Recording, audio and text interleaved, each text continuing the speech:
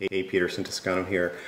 For queer, trans, non-binary people, young and old, who are isolated and perhaps living in a place that does not fully yet recognize how incredibly fabulous you are, a reminder: you have superpowers and magical abilities, in particular to give yourself pleasure.